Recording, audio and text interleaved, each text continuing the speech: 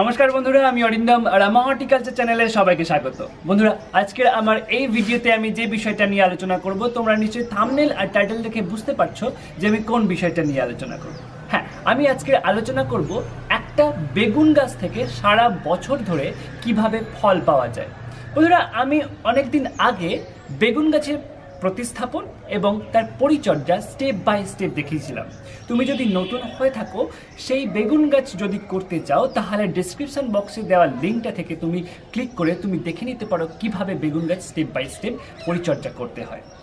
এবার তোমরা যারা আমার ভিডিও নিয়মিত দেখো, তারা বলবে সেই বেগুন গাছটা কি হলো যে বেগুন গাছটা তুমি পরিচর্যা দেখিয়েছিলে। হ্যাঁ, বেগুন গাছে আমি তোমাদেরকে বলি, বেগুন গাছ যদি স্বাস্থ্যসম্মত খুব ভালো বেগুন গাছ তৈরি করতে হয়, তাহলে বিজ্ঞানসম্মতভাবে তার বীজ শোধন করতে হয়। এবার এই বীজ শোধন করার পরে বেগুন গাছটা খুব ভালো হয় এবং প্রচুর ফল দেয়। যা তা বেগুন গাছ আনলে যে সারা বছর ফল পাবে এমনটা নয়, কিন্তু বাজারে যে সমস্ত বেগুন গাছ পাওয়া যায় তার বেশিরভাগ বীজ শোধন করা এবং অনেকাংশে বীজ আবার অশোধিত। কারণ যারা নার্সারিতে থাকে তারা নিজেদের জমিতে বীজ ছড়িয়ে সেই গাছ নিয়ে চলে আসে, তাতে যে খুব ভালো বেগুন হবে না এরকম নয়।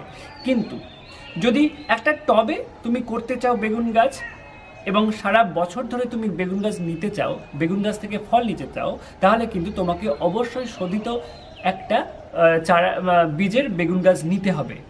আমার সেই বেগুন গাছটা আস্তে আস্তে বড় হলো, এতটা বড় হয়নি, বড় হলো আস্তে আস্তে। যখন বেগুন দিতে শুরু করলো, বেগুনের কালারটা হলুদ রঙের হয়ে গেল। এটা একেবারেই, এটা অনেক ব্যাপার আছে যেটা দেখলে বোঝা যায় যে এটা অশোধিত একটা বীজটা খারাপ ছিল, তাই বেগুন গাছটা হয়নি। সেটা ভাবে আমি বেগুন গাছটা তুলে ফেলতে হয়েছে, ওটা বেগুন হবে না, তাই আমি ওটাকে সরিয়ে ফেলেছিলাম। এই শীতের মরশুমে আমি যখন সিজনাল ফ্লাওয়ারগুলো লাগাই, তখন এই ধরনের একটা বেগুন গাছ নিয়েছিলাম, খুব ছোট। আমি জাস্ট দেখাইনি, কারণ এই বেগুন গাছটা এর বীজটা সত্যি শোধিত কিনা সেটা বোঝা যায় যখন বেগুন গাছটার বেগুন খুব ভালো হবে, বেগুন এবং গাছের সাইজটা ঠিক মতো হবে, গাছের কালার ঠিকঠাক হবে। অবশ্য গাছের কালারটা ঠিক থাকে, তার উপর ডিপেন্ড করে খাবার এবং পেস্টিসাইড এগুলোর ম্যানেজমেন্টের ওপর। মোটামুটি গাছের ফিগারটা ভালো হবে এবং গাছের বেগুনটা খুব ভালো হবে, তাহলে বোঝা যাবে না বীজে কোনো অসুবিধা নেই। তো এই হলো আমার গতবারের বেগুনের ব্যাপারটা, বেগুন গাছের ব্যাপারটা। আর তুমি যদি নতুন হয়ে থাকো, অবশ্যই করে ডেসক্রিপশন বক্সের যে লিঙ্কটা দেওয়া আছে ওটা দেখবে। না হলে তুমি অবশ্যই করে যে মাটিটা তৈরি করবে বেগুন গাছের জন্য, সেটা হলো 2 ভাগ নদীর সাদা বালি মাটি, 1 ভাগ এঁটেল মাটি, মানে তোমার হাতের কাছে যে ধরনের মাটি আছে সেটা 1 ভাগ ভার্মি কম্পোস্ট, 1 ভাগ কোকোপিট, এভাবে মিশিয়ে মাটিটা তৈরি করে নেবে। এবার কি বলতো, এটা অ্যাকচুয়ালি হালকা দোআঁশ মাটিতে বেগুন গাছটা খুব ভালো হয়। তাই জন্যে আমরা নদীর বালি মাটিটা, নদীর সাদা বালি মাটিটা, বিল্ডিং তৈরি করার জন্য যে স্যান্ড ব্যবহার করা হয় সেটা নয়, কিন্তু সেই সাদা বালি মাটিটা 2 ভাগ দিলাম।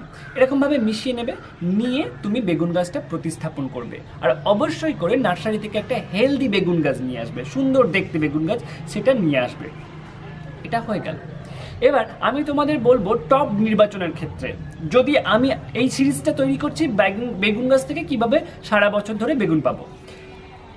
তুমি যদি 2-3টে যদি বেগুন গাছ করো, বিভিন্ন ধরনের বেগুন গাছ করো, এটা একটা লং ব্রিঞ্জল, দেখো লম্বা বেগুন, অনেকটাই লম্বা হবে, এটা লং ব্রিঞ্জল। এটার অ্যাকচুয়ালি একটু আলাদা পরিচর্যা আছে, তাই হোক আমি এটা আলাদা পরিচর্যার কথা বলছি না, আমি জাস্ট এই পরিচর্যার কথা বলছি যেভাবে তোমরা সারা বছর বেগুন নিতে পারবে।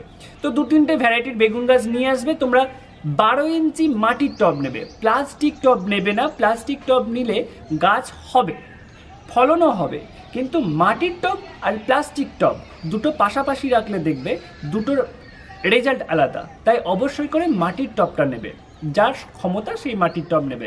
প্লাস্টিক টবে করতে পারো, কোনো অসুবিধা নেই। আমি কারণটা কিভাবে কেন হয় না সেটা আমি বলে দিলাম। মোটামুটিভাবে এইভাবে মাটি তৈরি করলে ফুল সানলাইট রাখবে 1 সপ্তাহ, প্রতিস্থাপনের পর 1 সপ্তাহ পর 1 সপ্তাহ ছায়া রাখবে, তারপরে একটু ফুল সানলাইট, একেবারে ফুল সানলাইটে রেখে দেবে। এবং জল তোমরা খুব ভালো করেই জানো, মাটিতে কোকোপিট মিশিয়েছি মানে জল চাইবে, ময়েশ্চার চাইবে, সেই বুঝে বুঝে সুন্দর করে জল ঢালবে। তুমি হাত দেবে মাটিতে, মাটিতে মনে হয় যে যদি মাটিতে রস আছে তাহলে অল্প জল দেবে। যদি দেখো যে শুকিয়ে গিয়েছে, খটখটে হয়ে গিয়েছে, তাহলে একেবারে ভরে জল দেবে। তবে একেবারে শুকিয়ে যাবে এমতো অবস্থায় কিন্তু এরকম করবে না, সবসময় একটু রস রস থাকতে থাকতে তুমি জল দেবে। এইভাবে স্টেপ বাই স্টেপ করতে থাকো।